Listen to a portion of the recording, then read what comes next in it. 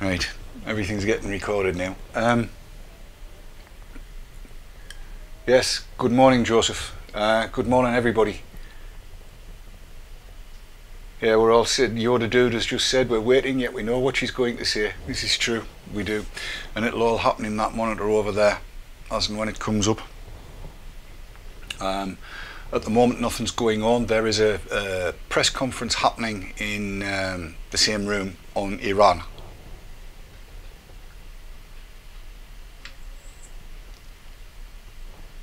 And if you see me looking in that direction, I'm looking at chat, even though I've got it open twice.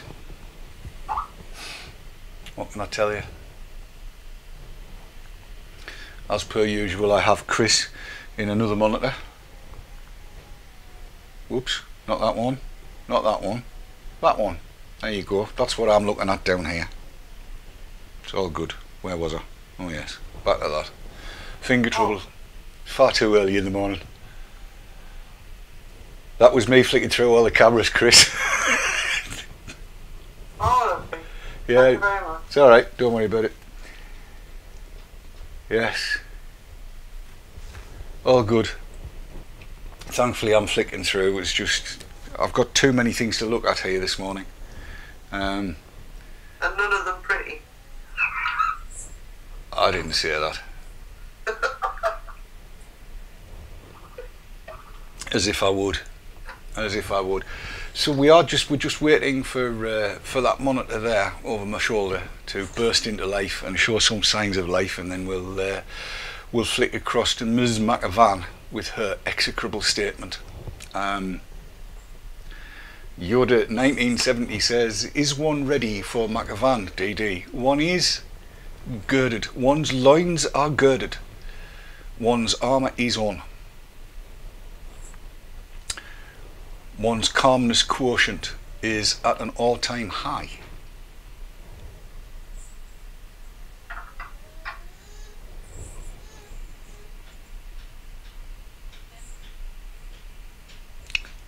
No, I don't think 21 Up was saying, will they cut it off at the vinegar stroke again like yesterday? No, this is a press conference. And I don't think there's one scheduled for after this one. There's one scheduled for before, about Iran. Paul XB8, I have absolutely no intention of reading out what you have just typed into chat. You're not parking your bike anywhere. If I can manage. Oh no, I will have to stand up. Unless I find the mouse now.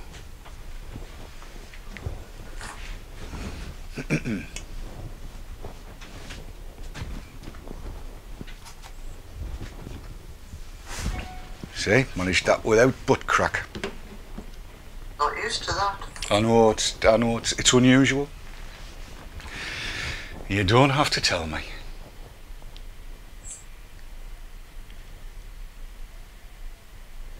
Leo O'Donnell said, surely this cannot be the end. This is just the beginning, bunny lad.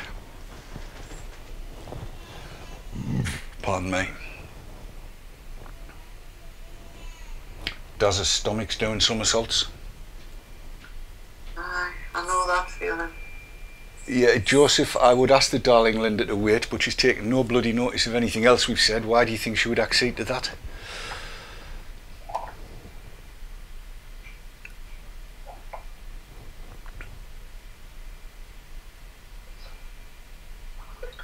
You didn't miss anything, Lorien.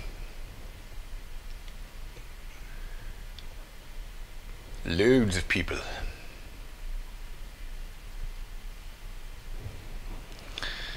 Yes, all interesting. Tonight's show will be interesting.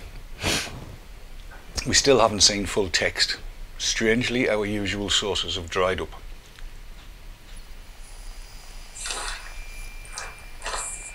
The way we've got to think of this is we won the last battle. She's won this one, but the war isn't over yet. Far from it.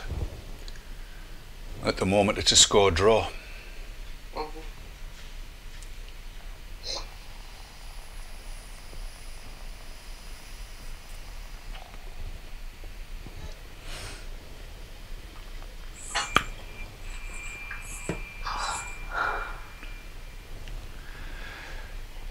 Mark, no, there is another press conference happening in the same room, just not on the same stream.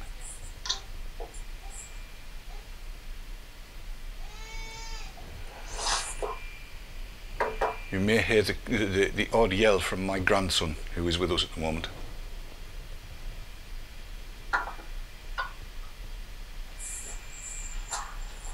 Orange liquid, Lena Marie, Pop Torson. Orange liquid. Ooh. Oh, you have a glass of orange in the morning to wake you up, so... Speak for yourself. Why not?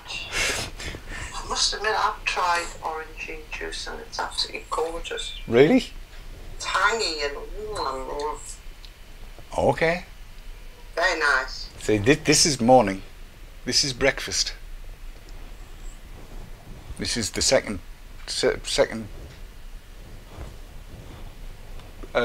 course of breakfast. You can tell it's too early.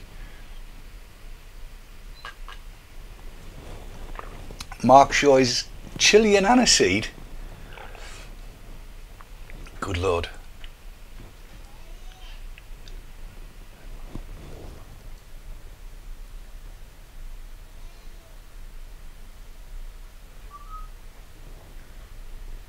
How did you get your Guinness to lower hard? Yeah, no, it's not Guinness, Bonnie lad. This is coffee. Coffee. It's mega. It's what we do. 24 milligrams cinnamon, but it's not that nice. Put some menthol in.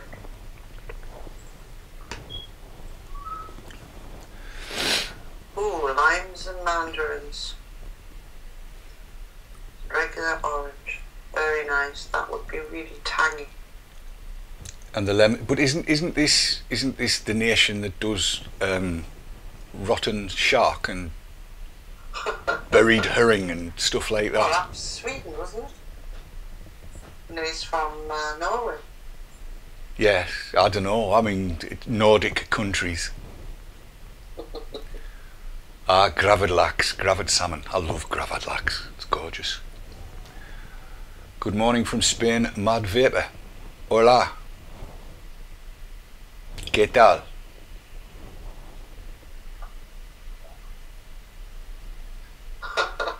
Yes, Fiddles, McAvan bringing out new e-liquid, pure bullshit. Like that. Indeed. All Git's doing his usual early morning.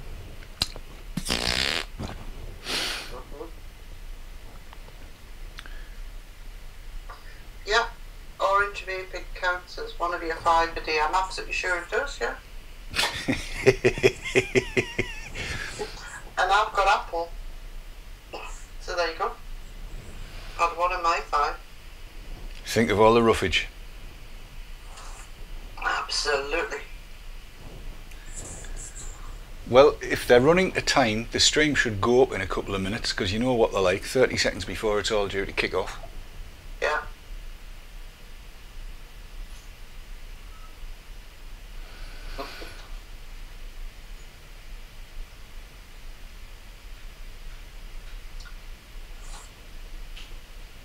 Blackcurrant and pear, that could be nice.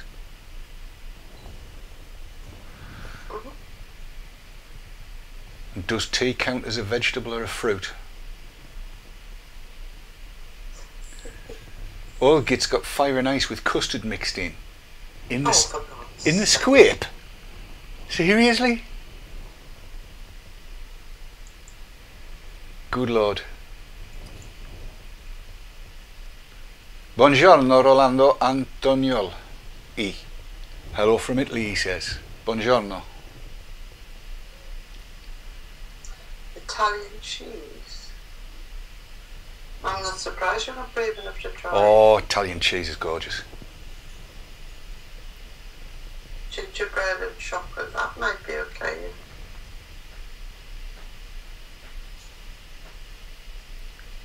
Steffi's just said, Sana bonbon here, what's the English word? Steffi, you know I don't speak German.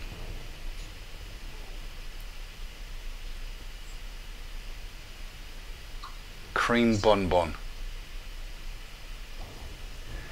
Somebody's bound to, yeah, butterscotch. Butterscotch. Oh, that would be nice. I can't work a PC, I've discovered.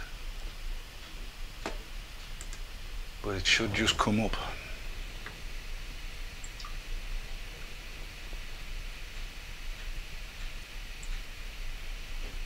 No, still nothing.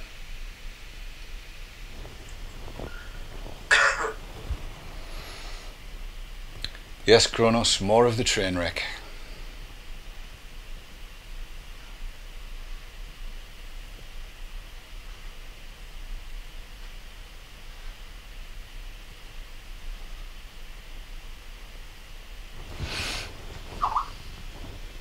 What that?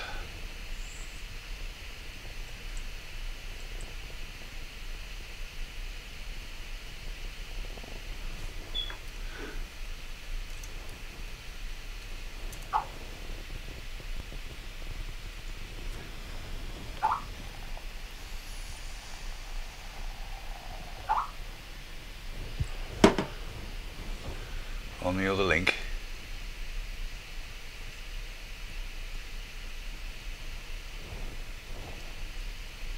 Should be coming up.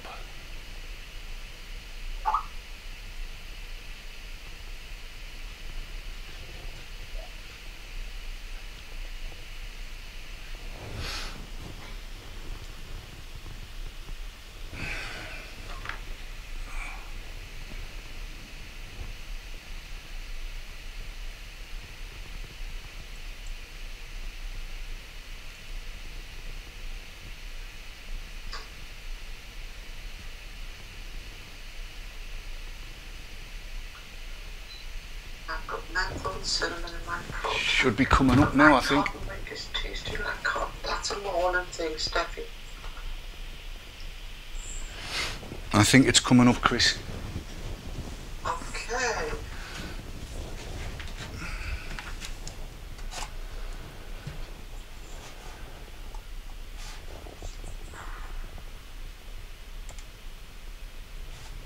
Yep.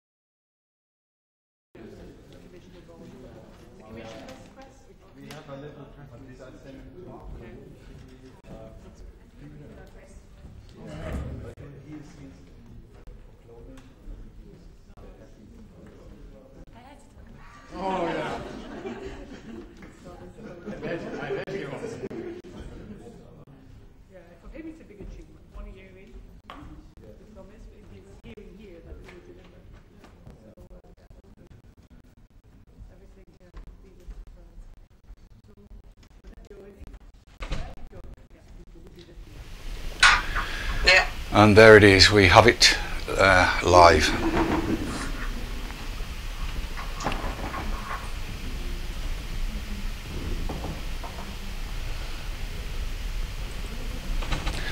Okay, I'll run it over to the full screen of that, I think.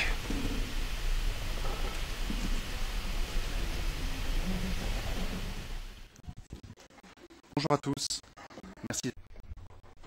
Good morning. Thank you for coming along to Linda McAvan's press conference, Parliament's rapporteur on the Tobacco Products Directive, which is subject to agreement with Council. Now, as Council, as co-repo, will be meeting that this morning to discuss some text elements that still need going through in Council. So I'll give the floor to the rapporteur straight away to cover any points you may have. I'm going to speak in English, but I do speak French if there are some questions in French that people want to put. So good morning, everybody. Welcome to this press conference. It's exactly 1 year to the day since the Commission of Board published the Tobacco Products Directive. Those of you who followed the story from the beginning know it had a long and difficult birth to come out of the Commission, and then in the Parliament as well. It was also controversial, to say the least. We've had leaked documents, we've had delays, we've had lots of lobbying, and I'm very pleased that finally this morning the COREPER agreed the compromise which we came to on Monday night in the trilogue. And I'm very, very pleased that in the end 27 member states have supported the outcome of the trilogue, only one country being against. This is a much bigger majority than there was when we had when the Irish presidency, who did a fantastic job, so congratulations to the Irish presidency, who got the first outline agreement in June in the Council. And so I think it's a sign that Europe takes very seriously tobacco control. Just to remind people the big things that we've achieved, what does it mean? It means that from now on tobacco, on cigarette packages, 65% warnings on the packages. The branding at the top of a package, so the branding goes to the bottom of the package, and the majority of a package all across the European Union will be picture graphic warnings on tobacco. Flavoured cigarettes, strawberry, chocolate, the ones used to attract young people will disappear from the market. And people know there's been a discussion about menthol, and menthol will be phased out, compromise between Council and Parliament by 2020. In 2020, menthol will be phased out. So we see the other big change is that, I would have liked that we totally banned slim cigarettes. That didn't get a majority in Parliament or in Council, but we will take off the market the lipstick packages, the perfume packages, which are designed specifically targeting young women to get them to become smokers. Because the key thing about this directive, of course, is that we have to stop a new generation of smokers from being recruited. If we think back to the first reports on when in the 1960s, I think it was about 51 years ago, when doctors first linked smoking with lung cancer. In my country, 70% of adult men smoked and nearly 50% of women. We've now gone down to 28% across the EU of adults smoking, higher in some countries, lower in others. But we've seen a worrying trend, a rise in the number of young smokers. We can't allow the EU to become a place of young smokers. And we always forget as well that on tobacco control, the EU has not been the world leader on tobacco control. Countries like Brazil are actually the world leaders. The United States has fewer smokers than we do.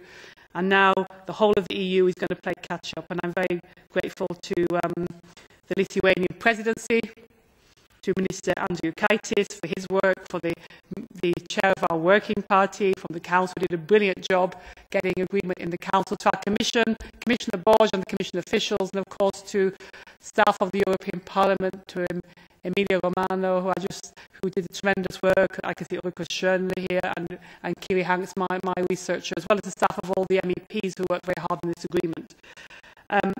The other big controversial issue, which was dominated the last few days, was the whole discussion around e-cigarettes. What should happen to e-cigarettes? The original Commission proposal was that e-cigarettes should, in effect, be classified as medicines. Parliament voted against that. Parliament said that e-cigarettes should be regulated as tobacco products, and that is the final outcome we've got today. So the discussion was never about banning e-cigarettes, as being reported all too often in the media. Nobody was ever going to ban e-cigarettes. That was not the discussion. The discussion was simply how to regulate e-cigarettes. And the result of the trilogues is that e-cigarettes will be regulated as a tobacco product. Why is that important for Parliament? Because many MEPs, one of the main objections to the pharma route for e-cigarettes was that they would not be widely available to people who wanted to quit smoking in some member states. In my member state, you can buy a paracetamol, a pharma product, almost anywhere. Supermarkets, garages, everywhere. In Belgium, not the case. In France, not the case. And so MEPs wanted e-cigarettes to be as available as cigarettes for people who smoke. But we also didn't want e-cigarettes to become a gateway for young people to smoke.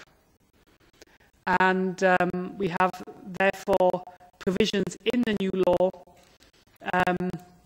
which will regulate e-cigarettes. If they're tobacco products, regulated as tobacco products, they will have the same restrictions as cigarettes, i.e. not to be marketed at young people, not to be marketed, ban on advertising, etc. However, just one clarification, I keep getting asked this by journalists, there is a provision in the law that an e-cigarette company could choose to be a pharma product. If an e-cigarette company wants to make a quick claim on a product, wants to, in some countries, be recommended by doctors, then they could still apply for a medicines license and be a pharma product, in which case they're subject to pharma rules. So there are two routes to put an e-cigarette on the market in the future. But this is exactly what the European Parliament voted when we voted in October. So those are the main provisions. There's lots of other details, but maybe you can see what colleagues want to talk about. Merci. Y a-t-il des questions? Thank you. Can I ask if there are any questions?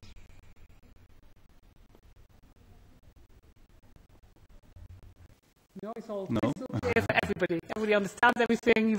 We have issued a press release, and so people can read the press release, which has the details. The council text will be available as from the end of this week, the final outcome. And of course, it still has to go to a vote in the plenary, and we expect the vote in the plenary February or March. We have to, depends, there's a period when the text has to be signed off by the lawyer linguists, and at some point in the next few months we'll have the vote in Parliament to finally put this law, because of course the Parliament also, my priority was to make this law before the European elections, which is also very important.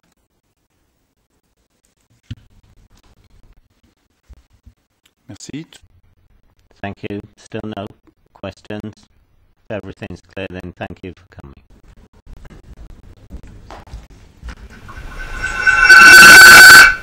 Sorry about that if everybody's been deafened. I forgot to press the little button. That's it. They are finished.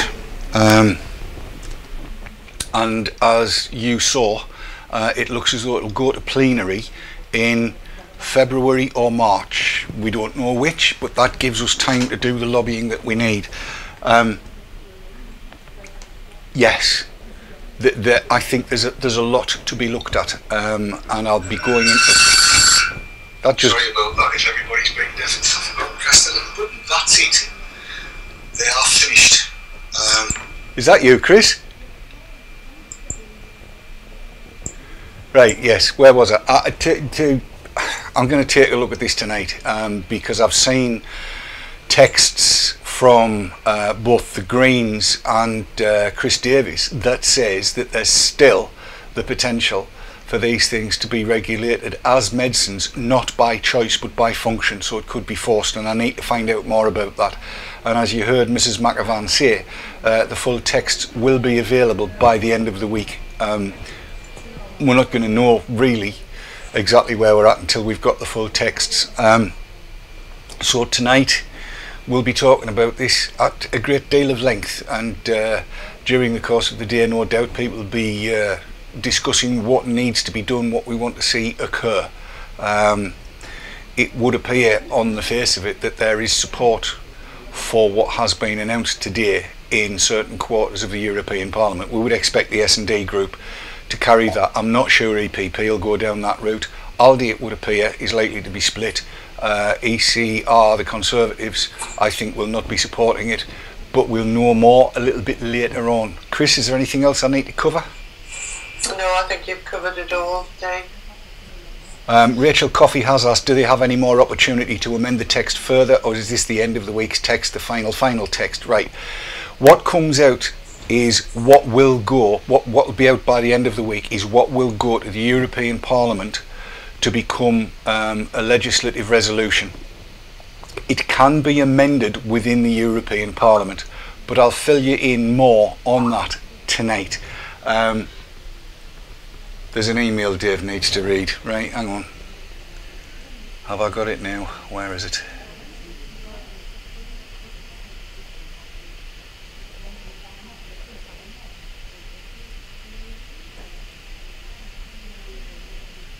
All right.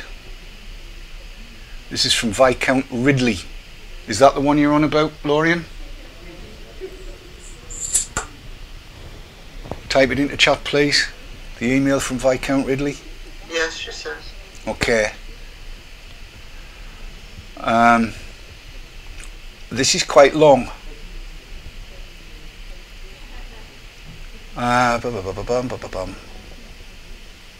Right, yes. Thank you for that, Lorien. I'll cover that tonight. Obviously, I've only just seen it. There's a lot. Oh God, yes, it's good. Yes, it's very good. And there is video of it as well. I'll pull all that together and we'll play that in tonight as well. It may be a slightly extended show. Is that alright with you, Chris? Yeah. Okay, I've got all that. Thanks for that, Lorien. The team is huge. There are so many people working on this. This is fabulous. I'm not happy about what I've just seen. I'm not happy about what's going on at the moment. I can't really get my head around it. Let's see where we're at tonight. If there's anything else in chat.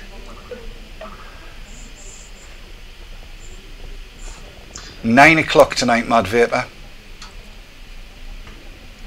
9 o'clock tonight. We will be Someone live. was asking about jury.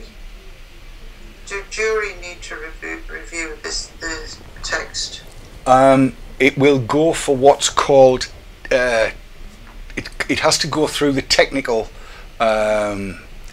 side of things. Where are we at? There are technicalities to it all, and the legal departments obviously need to look through all of this and make sure that the wording's right and all of that kind of thing to try and there's an awful lot will go on in Europe before plenary, before the European Parliament actually sits down and tries to make a legislative resolution. There's a lot of information that they need patently because they don't have the right information, and I'm going to try and pull everything together and let everybody know where everything's at tonight. It'll be an interesting show. Hopefully we'll be able to have a bit better handle on what's going on.